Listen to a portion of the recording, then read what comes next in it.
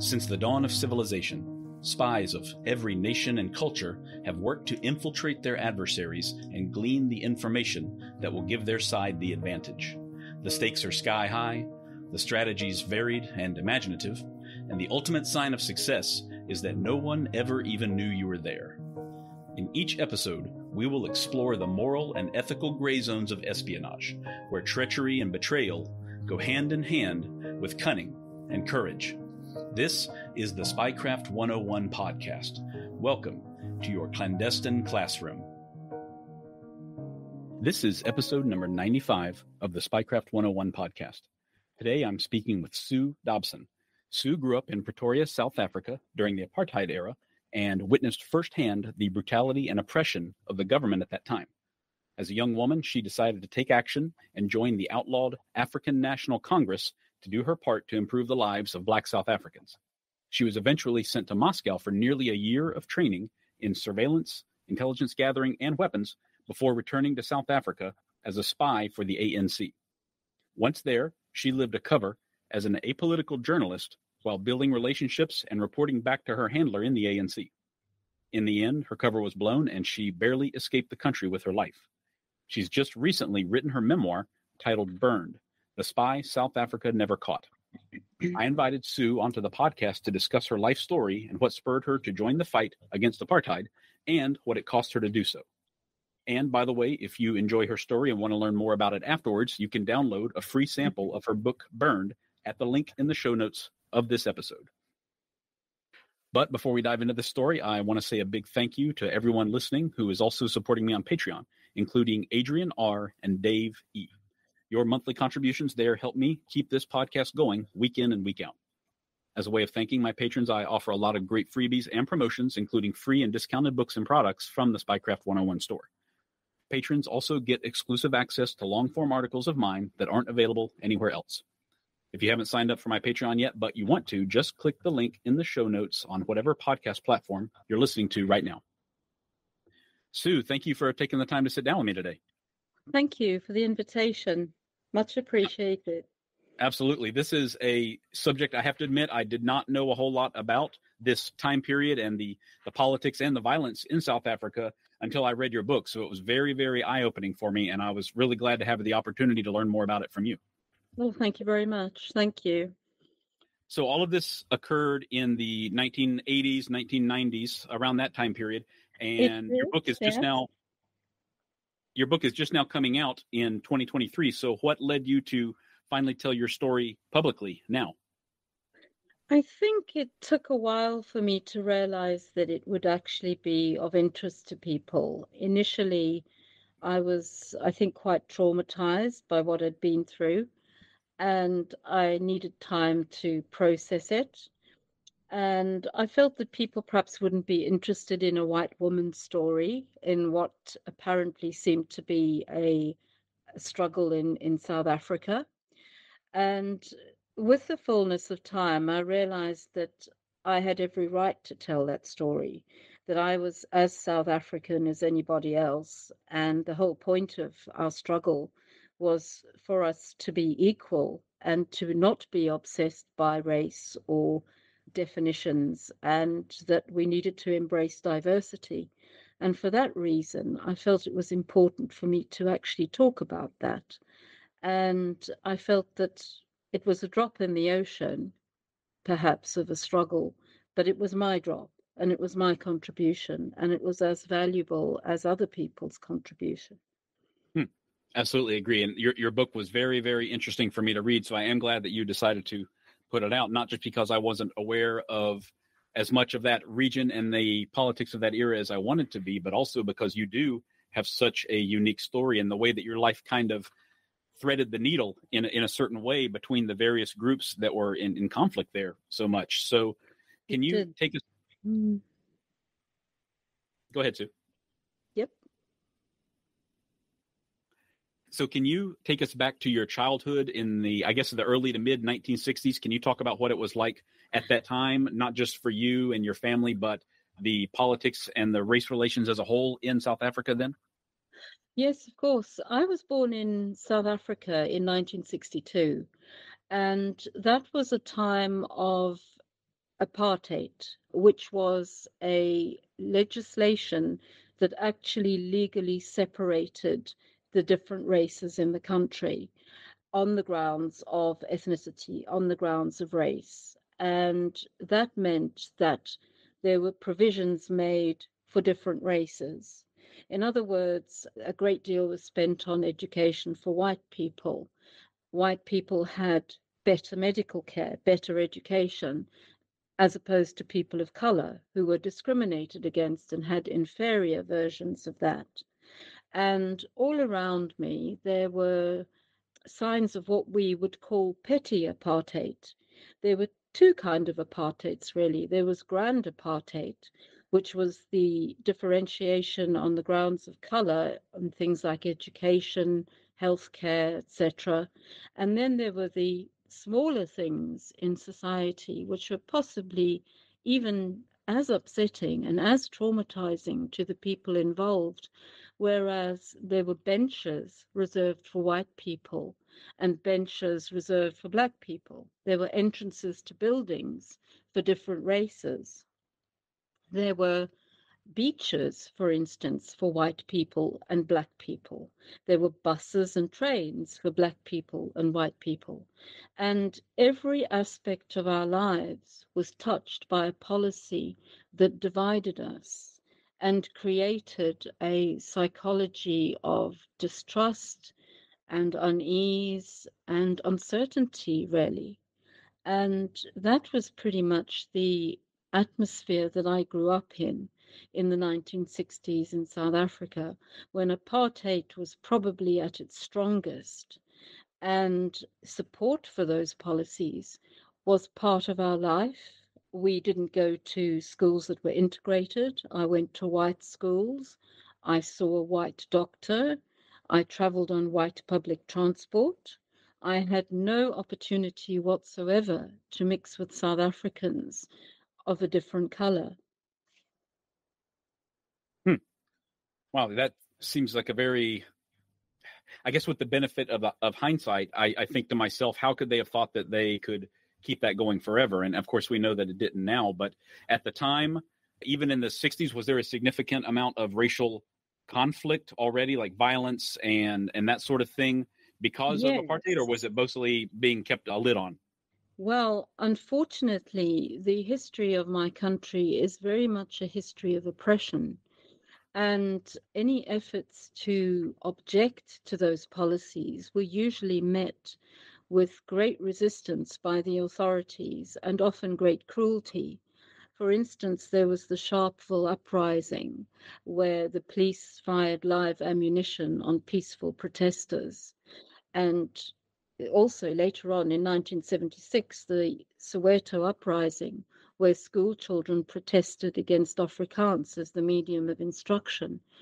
So our history was a history of resistance to some extent. And eventually that resistance became organized in the form of the African National Congress. And at first, their policy was one of peaceful resistance and trying to negotiate and to have discussion with the government of the time. But their approach fell on deaf ears. And later on, with the support of outside elements, that struggle became an armed struggle. And the ANC later developed a military wing called Umkhonto we Sizwe, and I eventually joined Umkhonto we Sizwe as a military intelligence agent. Hmm. But as I was saying, our history was one of resistance and sometimes fierce resistance. Many South Africans were outraged at the discrimination that their fellow South Africans experienced. Black South Africans had to, for instance, carry a passbook that determined where they could go and where they could not go, where they could work. Families were divided. Husbands were sent away to work on the mines. And our history was a history of division and unhappiness. And eventually that took a form of greater resistance. Hmm. So you mentioned when you were very young, you were riding on the white bus and going to the white school and that sort of thing.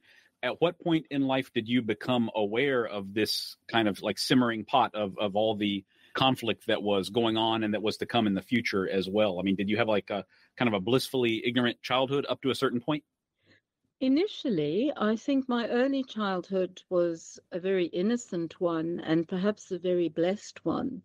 I was very privileged in that I had good health care and the opportunities that white children had. I had good educational opportunities. I had the potential for a good future. And about the age, I'd say probably about 4 or 5, I was standing in a queue in a post office with my mother. And it dawned on me that the people in the queue next to us were darker skinned than we were. And that was my first awareness. And also that if there were children who were darker than me in my class at school, although they were classified white, there was some tension and some bigotry and some racism towards them. And that slowly became apparent as I got a little bit older. And that, of course, was the psychology of racism that was slowly permeating the classroom. And I think it's safe to say that we grew up with racism. It infused our existence from the cradle to the grave in that point. That actually brings me perfectly to my next question for you, because I know that you are of English descent as opposed to Afrikaner. So how did that affect your own upbringing? Did the Afrikaners children and families look down on you or look at you differently in any way as you grew up? Most definitely. My existence in South Africa was really a awareness of division on all sorts of levels. And there was a lot of tension between Afrikaner and English-speaking communities at that time. And I came from a predominantly Afrikaans-speaking town called Pretoria, which was also the seat of government and a very conservative place. And we had incidents, for instance, where Afrikaans children and English children would openly fight on school buses, for instance. There would be a lot of conflict, a lot of name calling, a lot of racial insults, where Afrikaans children would call us names that originated in the Boer War, which was many, many years ago. And we unfortunately would reciprocate. This tension sort of stayed with us throughout our childhood into our teenage years and into adulthood, unfortunately. And there were a lot of divisions between communities. It was quite rare for English and Afrikaans people to be integrated at that point in time. Oh, I didn't even realize that, honestly. So I know, as we mentioned just in the introduction and in your book, of course, you eventually went to Moscow, but that's years in the future. So can you tell me how you first became aware of like Russian activities, Russian presence, Russian culture, that sort of thing? Like what point did that come to your attention as you were growing up? Well, part of the propaganda, if you like, that was put out by the South African government was anti-communist propaganda and anti-socialist propaganda.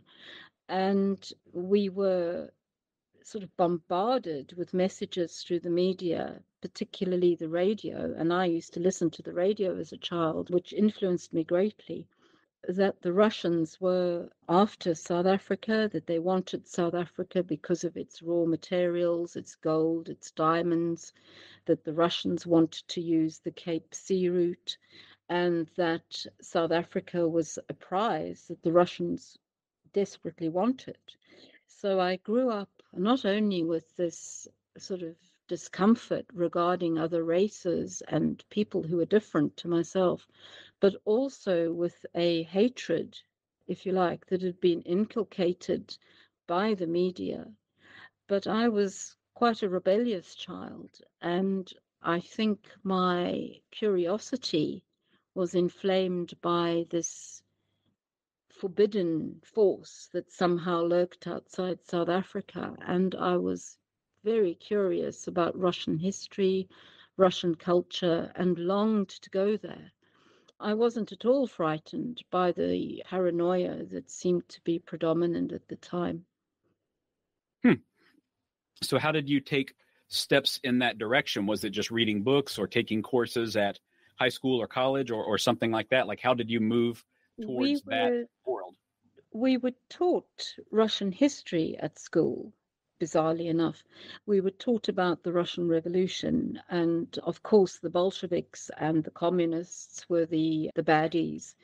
And I think we were taught that probably to show us, what we needed to be afraid of, and that we needed to be watchful of any sort of socialist stirrings within our own communities. And I was very much influenced by what happened in 1976 in South Africa with the Soweto uprising, as I mentioned before, where school children protested against Afrikaans as the medium of instruction in schools and were met with violence by the police, and they shot these children in cold blood. And I felt hugely moved by that and felt that these were children like me. And we weren't very different. The only difference between us was that I had a wealth of opportunities and a future of promise, whereas these people had been denied that. And these children were fighting for the most basic right, which was instruction in their own language and to have an education. And I think that that struck a great chord with me. And at the time, the ANC had become more active in Southern Africa and had started to have training camps in some African countries. And after the uprising in Soweto, a lot of very disillusioned and angry school children were recruited by the ANC and taken into the camps for training to become ANC members.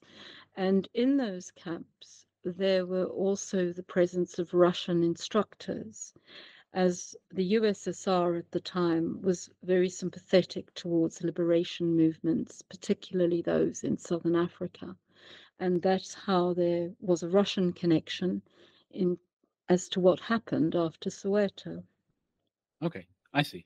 And the ANC is the African National Congress. Was that organization already banned in South Africa at that point?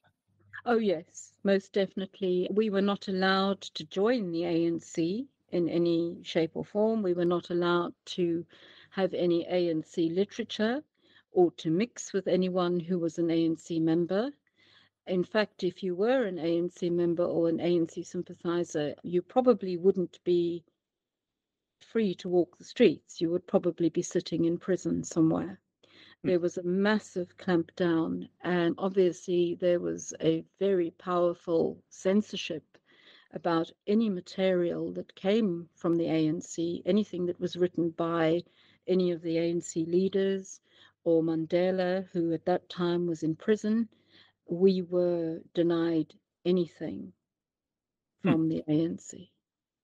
So how then were you able to actually make contact with them and volunteer to assist, since it was such an illegal organization and one that you would suffer a lot of consequences for becoming involved with?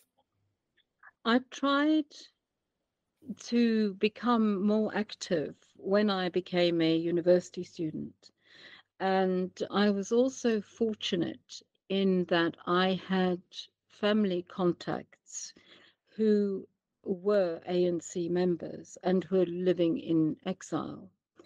And they were responsible for setting me up with a meeting with a senior member of the ANC in London in 1980. And that is how I first made my first approach to the ANC. I was very keen, I was very idealistic. I wanted to play a part in making a new South Africa, and I wanted desperately to be part of the ANC. Wow. Okay. And that led you to travel to London, you said? You had to leave the country? Yes, I did. There was no way of meeting anybody from the ANC in South Africa if you needed to meet someone or wanted to meet someone, it had to be done in a clandestine way. And I was very fortunate as that contact had been set up for me, but it had been set up in London. So I had to leave South Africa on the pretext of going abroad for a holiday. And during that period, I actually met Aziz Pahad of the African National Congress and spoke to him about the possibility of joining the movement or working for the movement. I know that was very dangerous for you, but were they also concerned that you might be some sort of infiltrator or something like that, at least initially? Oh, extremely so. At the time, the ANC was full of informers, unfortunately, and he was, I think, quite cautious when he met me, and rightly so, especially somebody coming from South Africa and a white woman coming from South Africa, a very young white woman, because at that time I must have been 18 or 19, and obviously quite naive and idealistic. And I think he wanted to give me a healthy dose of reality, really, and quite rightly so.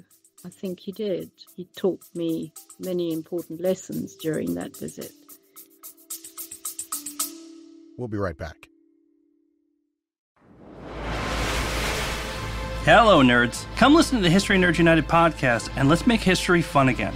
We interview today's best authors, whether they are established Pulitzer Prize winners or someone debuting their first book. Let us show you that history is not a boring class you took in high school, but a place where the best stories come from. And we don't just cover history, we also love to chat about true crime, biographies, memoirs, and so much more. So head on over to History Nerds United and let us introduce you to your new favorite book and learn the story behind the story. History Nerds United.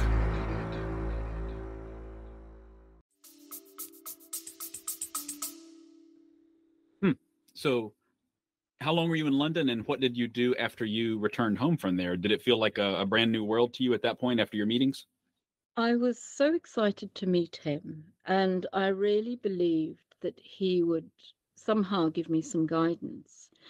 He actually did give me guidance, but I didn't realize the importance of it at the time. It was only much later that I realized that those were actually words that were quite wise.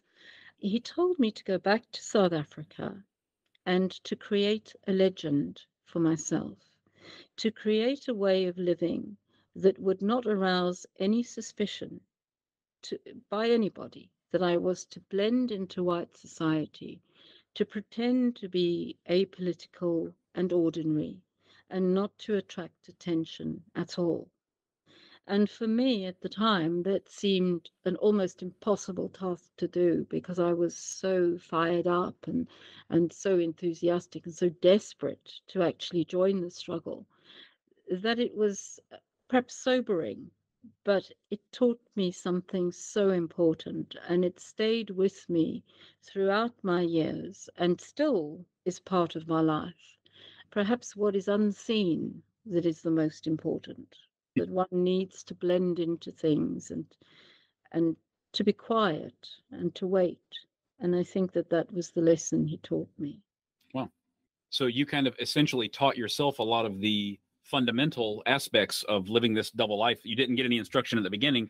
You were just told No, to I do it and didn't. prove yourself. That was the only instruction I was given, and it was very difficult for me because it meant that I had to distance myself from the student organizations that I would have liked to have joined. I was still a university student at that point, and I would have liked to have become involved in what seemed to be, fledgling movements of opposing apartheid. I wanted to be part of the demonstrations and the public declarations against it, but I realized that I couldn't be because the security police watched the student activities on campus, and I would only draw attention to myself. So you built a new life, like your career coming out of university, and all of it was specifically to fool people, essentially, at that time? Unfortunately, and perhaps fortunately, yes, I had to be something that I wasn't, and I had to do it properly. I could not speak to friends or family about what I wanted to do. I couldn't share my true self with anybody. And it was quite a lonely existence for a lot of the time. And it was a process of trial and error where I perhaps would say something inadvertently and realize that I shouldn't have said it, that I should just rather keep quiet and be apolitical and not have opinions on what was happening in the country at the time. Since you mentioned trial and error, do you think you had any close calls where you caused anyone to think that you were hiding something or holding back on your own true feelings, or did it just blow over eventually?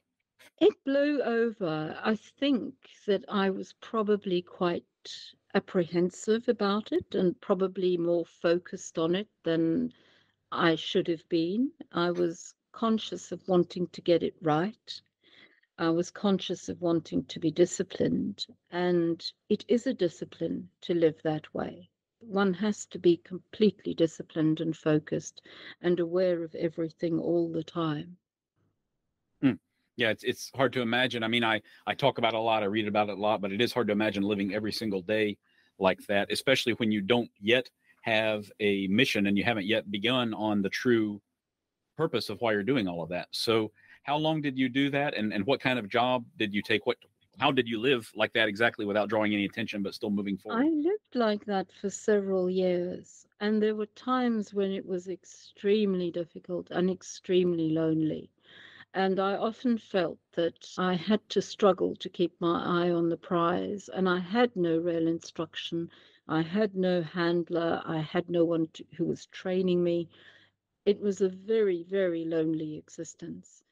But I did follow instructions. I took a job in journalism when I finished my degree, and I took a job with a particularly conservative newspaper called The Citizen, and began working there as a reporter and blended in and sort of made very apolitical comments or very conservative comments.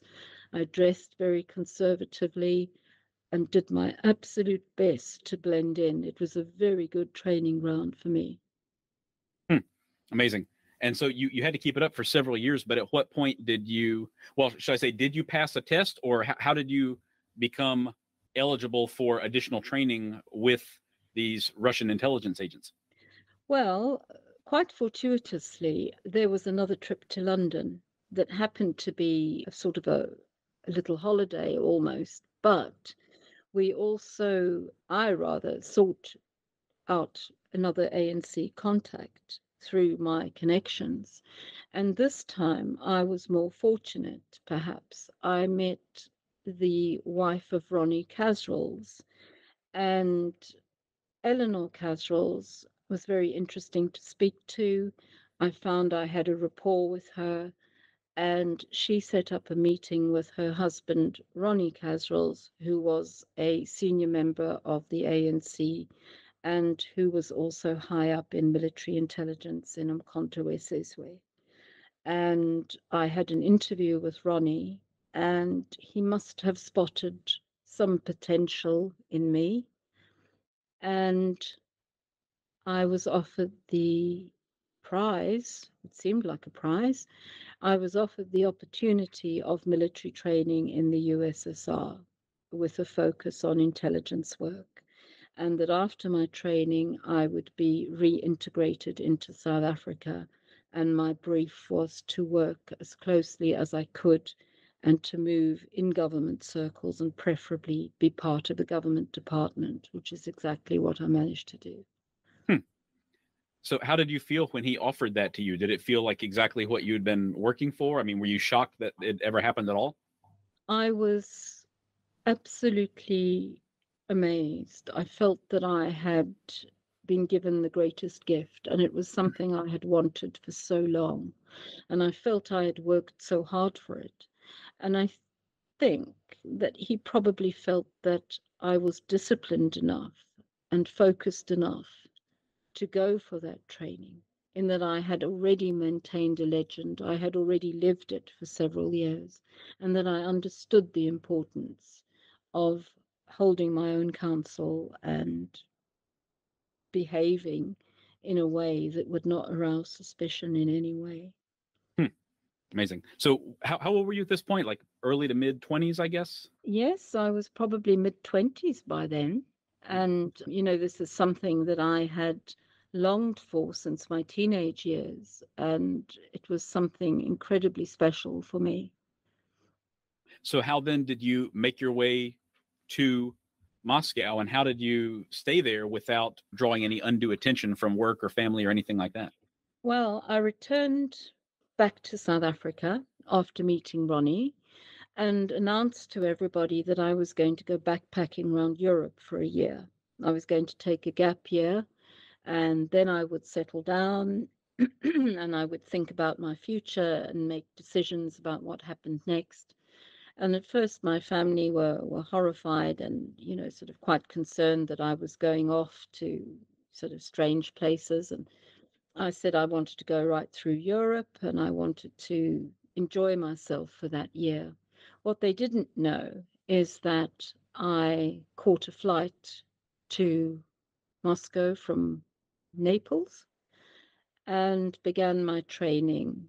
And I was able to communicate with them through a series of postcards that was sent by Russian representatives in various Western countries.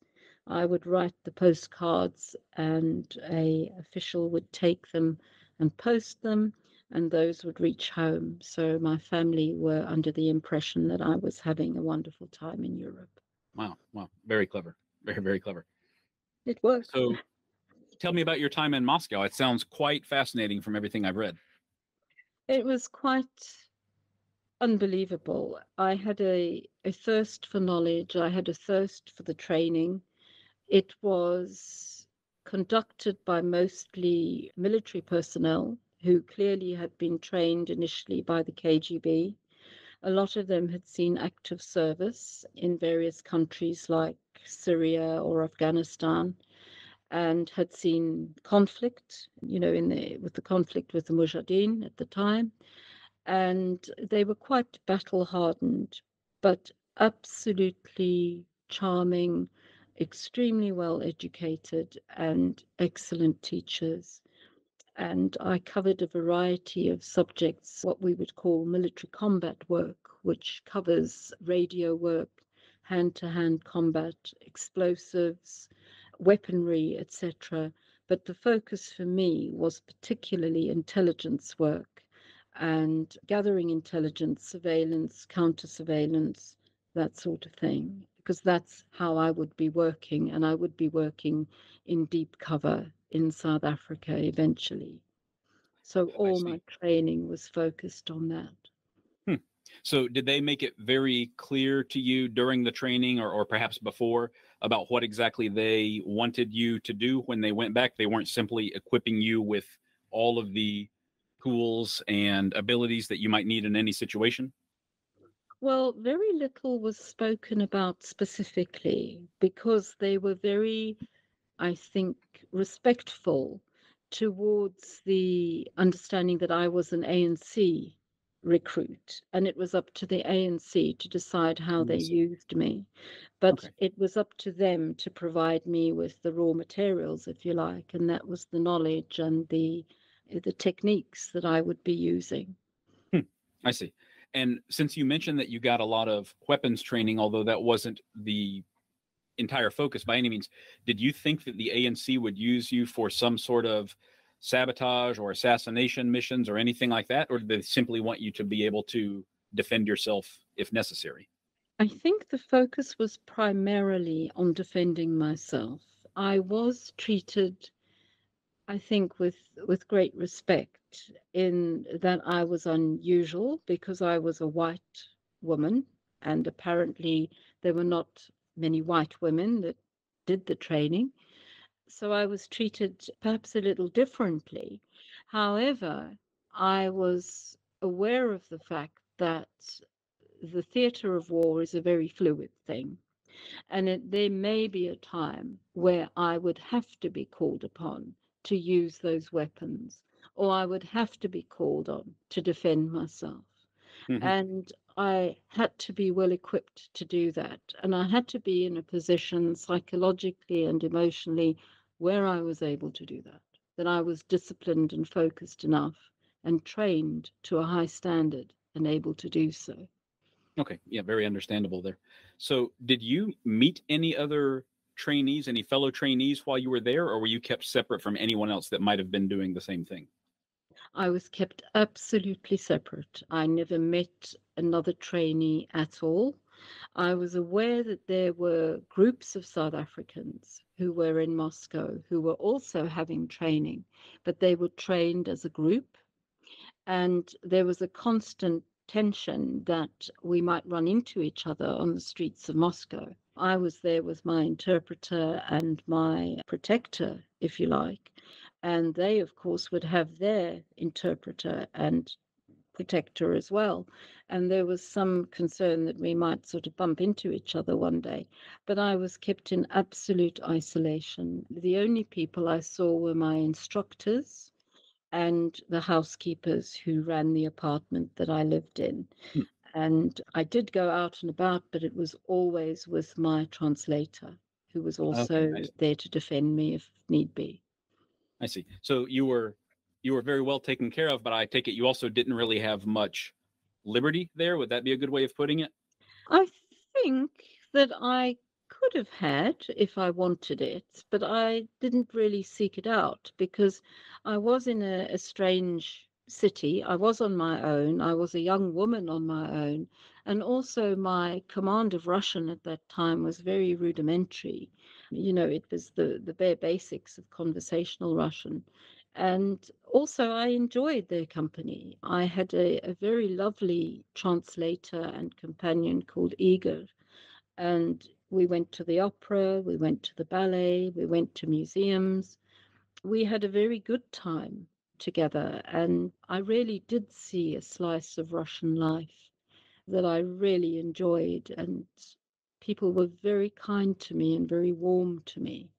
It So was in many ways a very enriching experience. I could tell you that really came through in the book.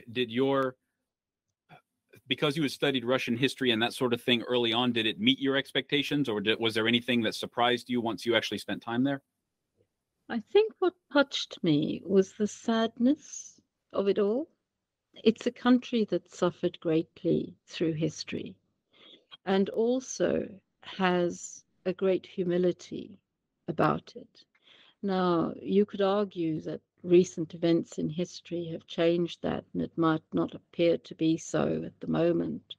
But certainly, my experience of it was that the people I came into contact with were deeply respectful of the sacrifice that had been made in what they call the Great Patriotic War, which is the Second World War, where they suffered enormous losses, for instance, in the siege of Leningrad. And Russian history is a history of suffering, and there's a sorrow and a tenderness about Russia that I will always carry with me. Fascinating. Did you have a chance to ever go back again? I know we're fast forwarding a little bit, but after your time there, were you able to spend more time years down the road in Moscow again? No, but I would dearly love to. Oh boy. I'm sure things have changed enormously since I was there. I was there at a very specific time in Russian history. I was there during Perestroika and Glasnost, where Gorbachev was extremely popular and where there was a threat from Reagan from Star Wars, and that was very much in the news at the time. And Russians, ordinary Russians, would demonstrate for peace in their lunch hour, which was something that I had never experienced before, and I found quite touching, really. I can imagine. So it must have been very bittersweet for you to leave, because I know that you knew you would never see those instructors again after you had shared so much with them over that period. It was heartbreaking for me. I had grown to care very deeply for them, and it was very difficult to say goodbye. And also, my instruction was that I was never to go back, and I was never to seek contact with them again, which I never did.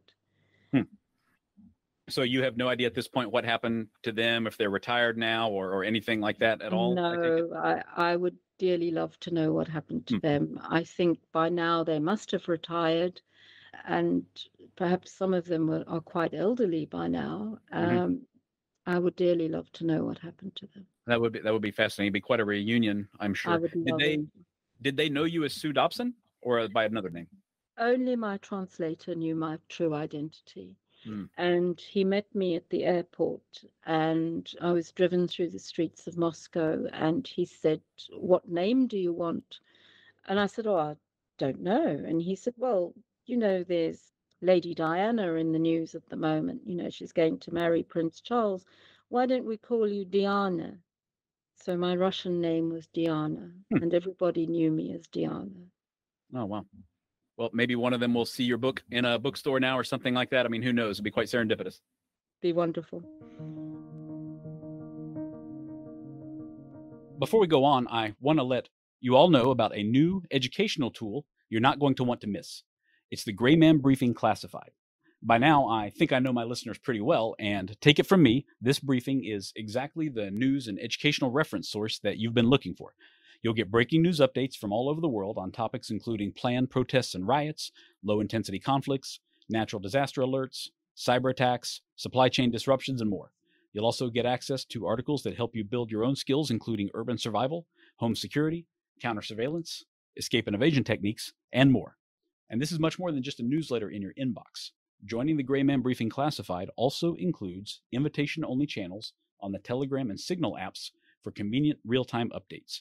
The newsletter subscription is normally $5 per month, but if you use the code GBC Spycraft, you can save 20% each month for the life of your subscription. I'm already a member myself and have been reading and learning a lot since I first subscribed. Look it up yourself at graymanbriefing.com. That's gray with an A, graymanbriefing.com. And use the discount code GBC Spycraft to save 20% right from the start. So after you left Moscow, how did you come back and kind of reintegrate into South Africa with this new knowledge and this new mission and everything that had transpired? It was extremely difficult. I found that I longed for Russia. I longed for the people I had left behind. And I longed for the possibility and what I'd had, to be myself. And it was very difficult for me to revert back to the legend and to be disciplined again and to be silent again and to hold everything that I knew deep within myself and just to wait for the right opportunities. So the opportunity, would that be up to you, or were you waiting for a mission or for a signal of some sort before you began anything? Initially, I was waiting for a signal. I was waiting for an instruction, but the only instruction I had received had been when Ronnie had visited Moscow, and he had said to me over a dinner with a few Russian generals that the best thing I could do was to get back into South Africa and to reintegrate myself into South African society and to try and find a position in a government department or even media, get into a pro-government publication and just work your way to the top and wait and sit Okay, until the opportunities arose, really. I see. So because you had worked previously for the newspaper The Citizen, did that allow you to leverage another job in media or journalism or something like It that? certainly did, because by that time, and before I'd left for the Soviet Union, I had worked for a few publications and I'd also worked in broadcasting. So I had quite a bit of experience. And at first, when I arrived back in South Africa, I got a job on a English-speaking newspaper in Pretoria, the capital. And then, very fortuitously, there was a position that came up in the publicity department and called the Bureau for Information, which was basically a propaganda department run by the government to promote South Africa and South Africa's dealings in the rest of Southern Africa. And I was very fortunate. I went for an interview and I got a position on a new publication that they were bringing out called RSA Policy Review as an English writer and an English translator. Huh. Okay, so were you covering anything political, or was it small time stuff to begin with? Well, to begin with, it was deadly boring. It was, a series of interviews with these excruciatingly boring government ministers, junior ministers, who had absolutely nothing to say. And I thought, God, I'm never going to survive this. And eventually the opportunity started to come, and I was given the opportunity to interview the Minister of Foreign Affairs, somebody called Pik Botha, who was a extremely unpleasant character, really. I slowly began to get more and more opportunities, and I realized I needed to generate my own work. And at the time, there was a lot of work at the Bureau for Information going into the preparation for the independence of Namibia, which was known as Southwest Africa. And the Bureau was very involved in all sorts of rather dubious projects in Windhoek, the capital of Namibia. And I was quite lucky in that I had a series of interviews that took me to Windhoek, and I became more and more involved with the process of Resolution 435 for the independence of Namibia. Okay. So, and how did that turn into something that would be to the advantage of the ANC? Like, what was your role, or what did your role become in the independence of Namibia? Well, as I might have mentioned before, the liberation movements of Southern Africa a lot of them were influenced and trained by the USSR, and a lot of them are sympathetic with each other. And the Southwest Africa People's Organization, or SWAPO, which was the liberation movement in in Namibia rather, had a lot of contacts with the ANC.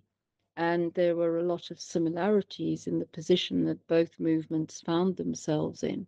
And indeed, some SWAPO cadres were trained in the USSR. So I felt that there was a potential to actually do quite valuable work in Namibia. Not only was I observing what was going on in the lead up to independence, where we in South Africa might be in a similar position one day when Nelson Mandela was released and we would be going for free and fair elections, as we were aiming for in Namibia. That would give me an idea of what was going on behind the scenes. And it was very clear to me that South Africa was trying to destabilize the election process in Namibia. They were backing a particular political party. I was recruited for what you would call a dirty tricks campaign, really, where we were sent to Windhoek and we were encouraged to write anti-SWAPO copy, and we were encouraged to promote the party of choice, which was the DTA that South Africa backed. Okay, so if I understand correctly, and correct me if I'm wrong here, but the government was hoping that this party would win the elections, and so Namibia would only be like an independent nation in name only, essentially. Like they would still have a measure of control or influence there? Very much so. And, Okay. South Africa had a vested interest in Namibia. Namibia is very rich in all sorts of minerals and natural materials and mining. And South Africa had a vested interest. And they were not very happy at the prospect of the United Nations becoming involved at the time. And they were certainly not in agreement with Resolution 435, introduced by the United Nations, and in fact were quite put out that the United Nations presence was in Namibia at the time. So it was a very interesting time. It was a time of transition and a time of change. And the leader of SWAPO, Sam Nujoma, was due to return to Namibia. So South Africa had really sort of stepped up the anti-SWAPO propaganda at the time. And I found myself caught up in this, which was actually very fortuitous because it meant that I could report to the ANC what exactly we were doing to destabilize those elections. Okay, so you had just found yourself in the perfect position already. So Absolutely. what happened once you started traveling to Namibia for these trips that you were taking for the Bureau of Information? Well, one of the trips was quite, again, fortuitous in that it involved going up to the Northern Territories, Oshakati and Ondangwa, where the South African Defence Force was actually in the process of supposedly withdrawing from the area in preparation for the independence of Namibia and for implementing Resolution 435 for the independence of Namibia. And one of those trips, I ended up in the Northern Territories and I was introduced to a chief of police who handled the negotiations with the security forces and who was very much involved in the activities of the area. Okay, okay. So what happened from there then? Did you try to use him as a source of information? Well, it all really happened quite, again, I've used the word a few times, fortuitously. I think that this period in my life was governed by opportunities, really. I was fortunate in that opportunities presented themselves regularly, and sometimes I wasn't in a position to call for a meeting with Ronnie. I wasn't in a position to ask for guidance or advice because contact was so difficult to achieve, and it could only be done outside South Africa. To my surprise, this person proved to be absolutely invaluable in the role that he played. He was aware of troop movements. He was aware of what was going on in that area, which actually undermined the movement towards Resolution 435 for independence. There was a lot going on that didn't quite make the press. There was a lot of undercurrent, and I found that it was a place full of information that was incredibly valuable to us. Okay. And this person, was this Heston de Bruin, is that correct? Correct. De Bruin, yes. De Bruin. Okay, can you tell me a little bit about him? Well, he was quite a flamboyant character. That's not his real name. We've had to change his name, but he was quite a flamboyant character, very interesting, and had a history in the security police in South Africa.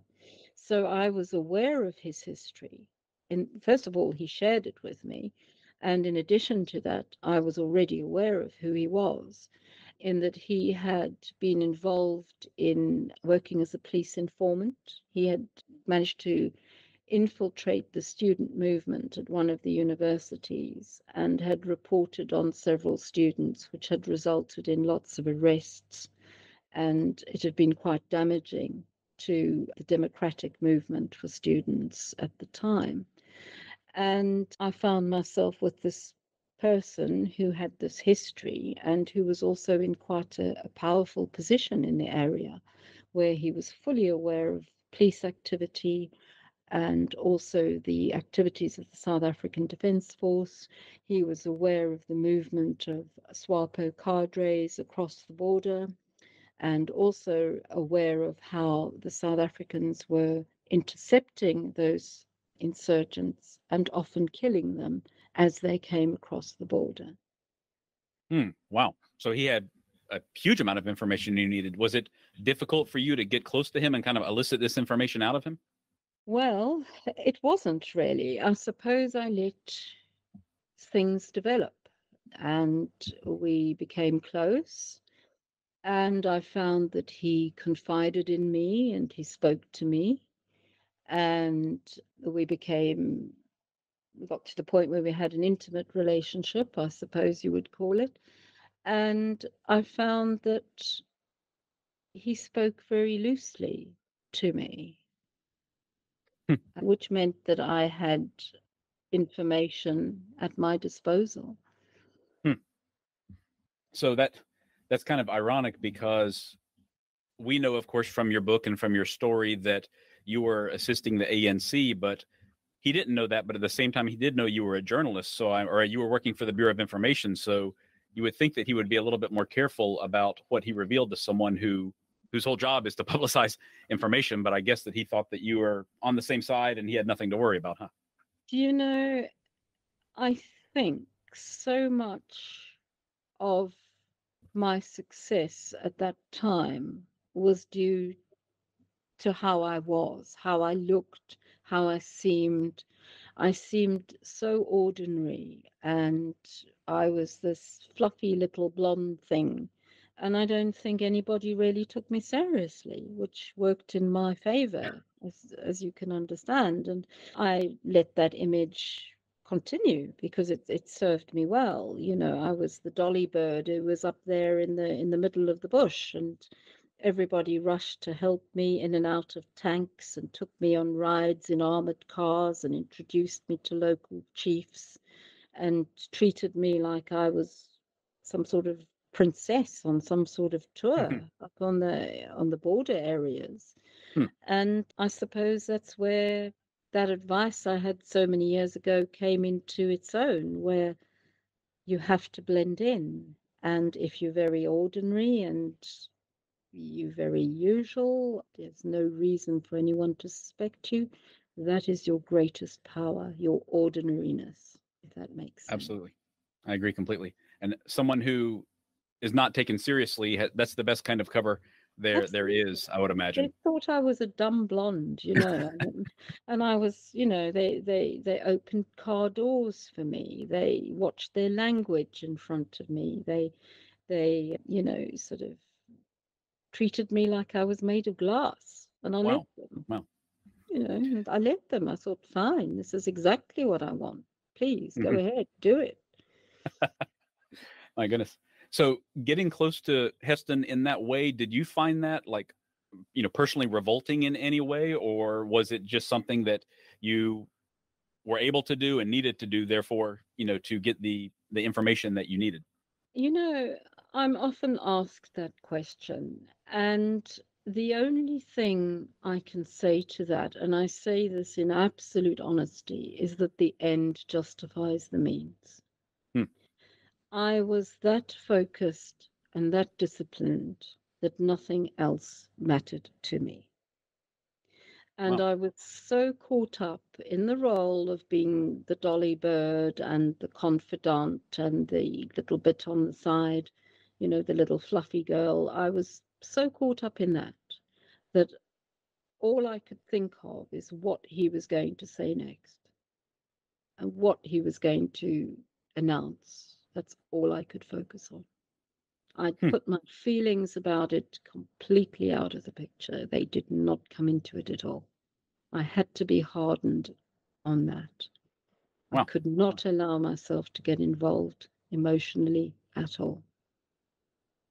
Interesting. It's good to hear you be so candid about that, honestly, because that's not something that many people can or would say, I don't think. And I have to ask you, there's an absolutely fascinating part of the book, and it's in the prologue as well. But I know that despite this intimate relationship that you created with him, you came very close to killing him at one point, didn't you? Well, you know, as charming as he was a Jekyll and Hyde character. And I've got to say that there were some occasions where some of the things I was told were that reprehensible that he's lucky he didn't get his head blown off. You know, I felt very close to that on some occasions, but I was not an assassin, and those were not my instructions, and I was not going to do that. Well, so what was it that you did after that? I mean, if you were considering ending his life, but then you didn't, and you had to move on, did you just have to kind of put a lid on that and just forget about it, or did you I had do to put a something else? lid on a lot of things. There were a lot of things that happened that I found very reprehensible, morally reprehensible, politically reprehensible, things that made me question my own belief and my own integrity and what I was doing. But I had to keep my eye on who I was, who I really was, and what I was doing. And that was difficult at times. It Hmm. was very difficult. And I felt often that I was pushed to the edge. When you say push to the edge, how did that come out, or how would it have come out? anyway? Like some sort of breakdown, or like a rage-induced incident, or depression, something else? I suppose it would have come out in temper, which is where you mentioned that part in the book where he could have had his head blown off, but he wasn't. He didn't. He lived another day. And that is, I think, where the discipline comes in, that I was able to pull back from that. I was able to keep a lid on it. I was practiced at keeping a lid on it. My feelings could not come to the surface. I could not allow myself to indulge in those, and I didn't. So do you consider your time with him, was it a success overall? Like, you gained all the information that you needed or that he had to provide and passed it along? I think it was a success, but I did pay for it, in that it was not a conventional thing that my handler would have agreed to me doing. But I was in a position so deep at that time that if I had withdrawn, I would have caused suspicion. And I was constantly aware of the fact that this was someone who was highly trained, who was very astute, who was very perceptive, who was very intelligent, and who was very charming and quite capable of eliminating me at any time. And I would have disappeared off the face of the earth and no one would have been the wiser. So I felt that I was constantly walking a very dangerous place.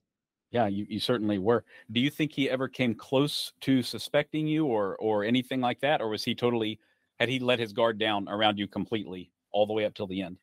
There were times where he was completely relaxed with me and spoke openly.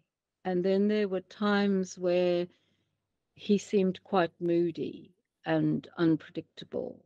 And those were the times that I found worrying. I was concerned that perhaps he was suspicious at that point. And also because I came and went, I would go back to Pretoria to write up the copy, write up the stories, make sure that the publication had the interviews that I'd been sent for. And then I would go back to Namibia. So because I wasn't there constantly, it was very difficult for me to keep an eye on how things were going, and to get a feel for if things were going wrong. It was quite difficult to do. But for the most part, I think I managed to read him correctly. Okay. So with all of this work that you're putting in and all of this information that you're developing, when you passed it along to the ANC, were they appreciative? Did they say that this is exactly what they're looking for? I mean, what was your relationship with them at this point? Well, it was extremely difficult to make contact. It was very, very hard to pass on this information, but I did pass it on. And it was received in the correct way. I mean, it was important information because it was absolute proof of what South Africa was doing in Namibia. It was what had been rumored in the press, and now we had the proof of it. It later turned out to be quite invaluable for SWAPO, and it also turned out to be of great interest to the Russians when I was debriefed by the Russians later on. Okay, so you were debriefed in Africa then, I take. I guess we're jumping a little bit ahead, of course. We are jumping ahead a little bit, but eventually I was debriefed, but not by the ANC. I see.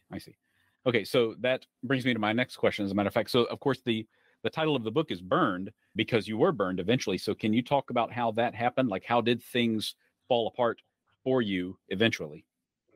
I think I was a victim of my own success to some extent, and I don't mean that in an arrogant way at all.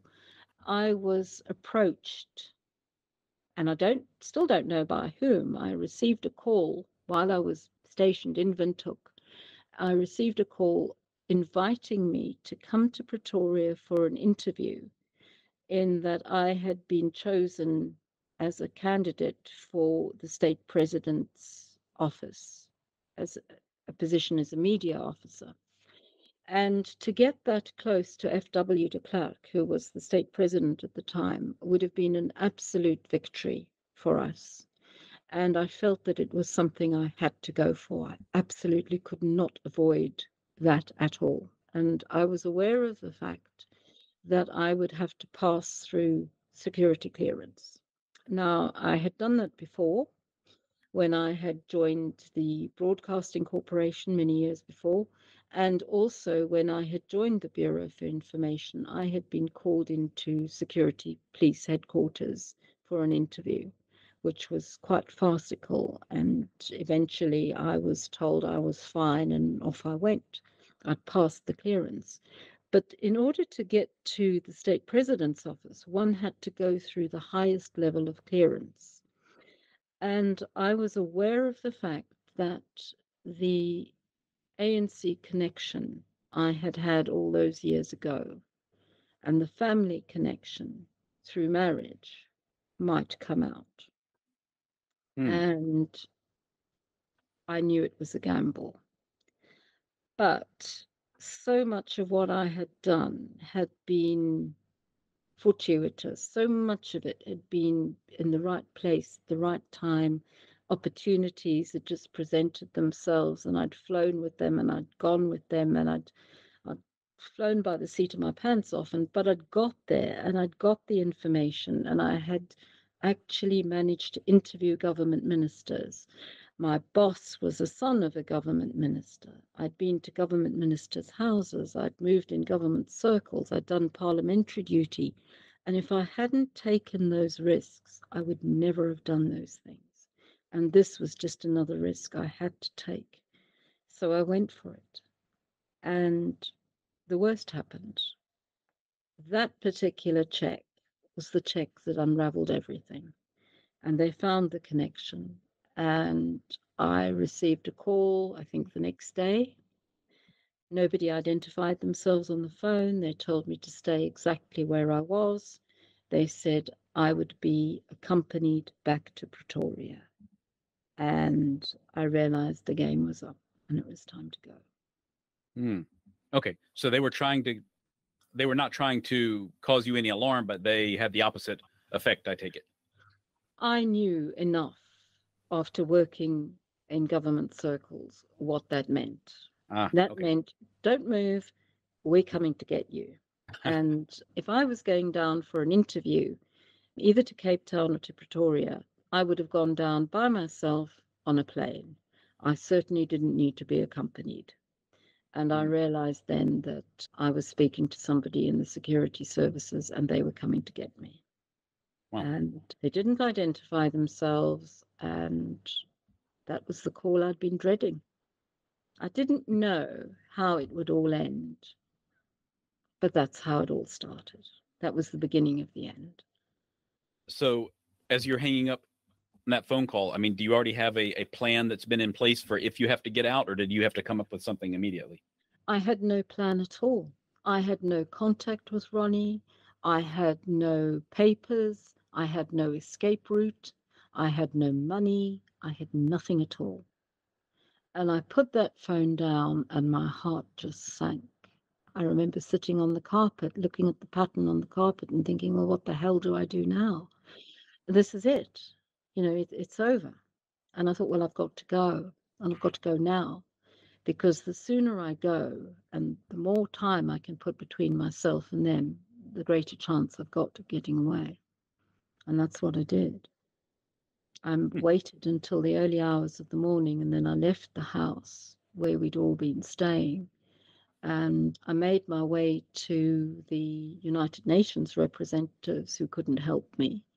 Then I tried the fledgling Russian mission. There were 2 Russian representatives, but they were on their way to a cocktail party and they didn't want to get involved. So I was pretty horrified about that. But they did verify who I was. They sent a telex to Moscow and it was confirmed who I was, yet they still left me. And in the end, I took a taxi to the airport and I tried to hire a car, but couldn't find a 4-wheel drive, because to get out of Namibia, one has to go through desert territory. And I thought the next best bet is to make a beeline for Botswana, where there is a more established Soviet embassy, and hopefully they would be able to help me. And that was my plan. But unfortunately, there were no four-wheel drives available, and the only thing I could do was hire a conventional car.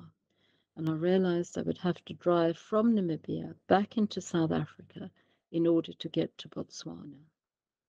And I thought about it and thought, well, actually, it's probably not such a bad idea because they won't be expecting me to do that. I'll be in plain sight again. And that served me so well in all aspects of my life. And that's what I did. My gosh, so you just had to figure out everything on your own, on the fly. So was your heart racing the entire time that you were making your way out? Oh, yes, it was. And also I had no map. I had no money. I had no papers. I had no escape route. There was nobody I could call.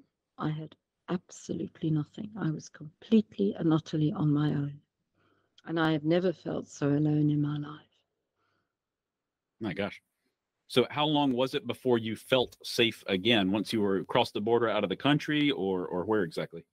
It took me about 3 days, I think, to get from Namibia to Botswana.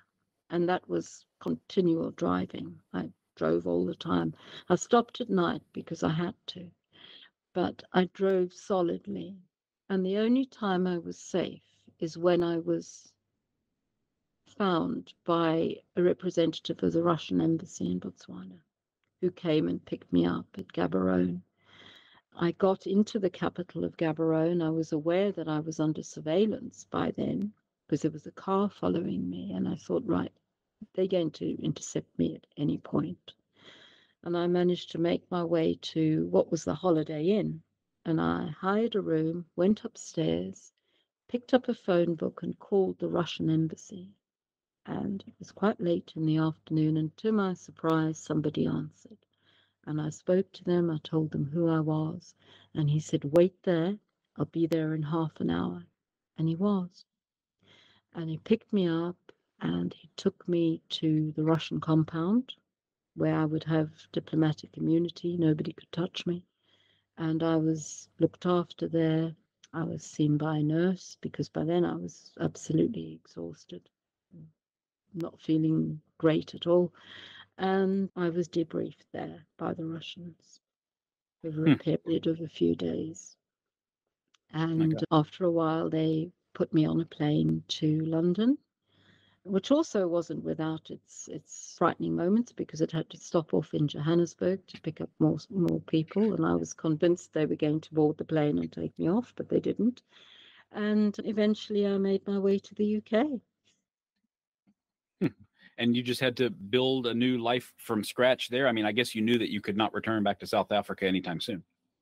Well, it absolutely exploded when I got to the UK. It was all over the press. The South Africans had made an absolute meal of it. It was full of disinformation. They interviewed my parents. They had harassed my parents, filmed them, searched their house, taken photographs of me, really unsettled all my friends and family, turned them upside down, really. And I was in London and I was safe. And the ANC issued a statement confirming who I was and what I was doing and that my contribution had been valuable. And I just went on with the rest of my life. I was debriefed by SWAPO, and the ANC gave me a pencil and a piece of paper and told me to write it down. And that was the last I ever heard of it. Huh. Wow. So the Russians did all this work to get you out of the country, and it seems like they took pretty good care of you, but SWAPO and the ANC, not so much, I take it? The SWAPO were very good to me. I met with some senior SWAPO leaders while I was in London, and over a period of a few days, we went through absolutely everything. And they were extremely kind and extremely respectful and appreciative. And my experience of the Russians were that they were incredibly sensitive and incredibly caring. at that point in time, and they debriefed me thoroughly. And I haven't forgotten how all of that ended. It Hmm. was very difficult at that point. Can imagine. Did that leave you? It sounds to me like you feel very bitter about that. I don't think I feel bitter. I no longer feel anything really. I Hmm. think I feel probably aware of the fact that the ANC inadvertently ended up with an agent that infiltrated government departments more than they had expected me to do. That I had access to information that perhaps they didn't really know what to do with. And I have the feeling that perhaps it was all a learning process and a learning curve, and they didn't quite know what to do with me. I think that's really how it all worked out in the end. It was a process of not quite knowing where I fitted in and probably being slightly surprised at the fact that I did what I did when I did and had access to the things that I had access to. Right. It seems like you were a incredibly rare, incredibly valuable asset to them, and you were just totally underutilized from I think my read of your book anyway. they didn't know what they had, I think. And please, I don't want that to sound arrogant. It's not meant to be in any shape or form. I just think that it was a very unusual situation. And because of a set of circumstances, probably because of the legend I had, I was very ordinary. My strength was in my ordinariness. My whole presence was about being in plain sight, and that enabled me to get to all sorts of different places and in all sorts of different positions, to meet all sorts of people, and to have access to the information that I needed. And I think that it was just a very favorable set of circumstances Hmm. and opportunities, and I That's was certainly. able to fly with it. That's quite a story. Quite a story, Sue. So, Thank you. in your new life in the UK in the years to come, to your knowledge, were you ever targeted by the South African government? Because I know that they were not afraid to send people outside of South Africa on these types of missions. They were not. And unfortunately, there was a series of assassinations and attacks on ANC people. And people were either murdered or very badly injured. People like Albie Sachs lost an arm and an eye, I think. Dulcie September was assassinated in her office. For instance, Ruth First was killed by a letter bomb. And unfortunately, there was a very active set of assassins and death squads who sought people like myself out. And I was warned that I was on a list. My post was intercepted. My mother at the time was quite oblivious to the danger of sending things through the post. And at the time, when I first got to the UK, I found out I was expecting a baby, and my mother would send baby clothes through the post, and these things would arrive and they would have been ripped to shreds, and the parcel would have been opened and her letters would have been torn up. So it was a very clear message to me that I was still being watched and I was Hmm. still persona non grata. And I Hmm. think I have been for some years. Oh, even now you think that? I mean, I'm sure that there are some people that have not forgotten things, but Oh, it I has been think quite some people have time. long memories, and Hmm. I'm very vigilant. I have not lost that. And I'm very conscious of the fact that I made enemies, and I'm very conscious of the fact that I have been extremely fortunate to have lived a life in exile safely. And, I value that. Hmm. Yeah, I can certainly understand how you would, no doubt about it. So, as you look back, what do you think about the overall impact of your work? I mean, did you push things in one direction or another in a concrete and kind of measurable way? I mean, in your opinion? I think it's difficult to judge on a personal level, but I do know that the information I gathered on Namibia was verified, and that was actually verified by Pik Botha himself. Some of the destabilization campaigns that we'd been involved in, the disinformation, that was all exposed. And I feel that I played a valuable part in that. And also because what happened in Namibia was seen as a dry run as to how the South Africans planned to destabilize free and fair elections in South Africa when the time came, and how they planned to discredit the ANC. So I think from that point of view, the Namibian work was very important and very valuable. And, you know, my part in the struggle is a very small part. There are people who have played a far greater role and who have made a far greater contribution. And I absolutely and totally respect them. And I'm honored to have stood by them in the same struggle. And, you know, I say that with great humility. And I am so grateful for the opportunities that I had. And I felt that, as I said at the beginning, it was a drop in the ocean, but it was my drop. And it took me a while to take ownership of that. And I feel now that I can speak freely about that. That's good. Yeah, and I'm so glad that your story is out there, because it is a side of things that I did not know and that many people did not know. So it's really great to learn from your perspective and about those events as they happened. Thank you. Sue, I know, of course, many things have changed in South Africa since that time. So what's your opinion on the current state of affairs in South Africa with the ruling party and with the standard of living and everything that's there now that has changed? How do you feel about the progress that has been made?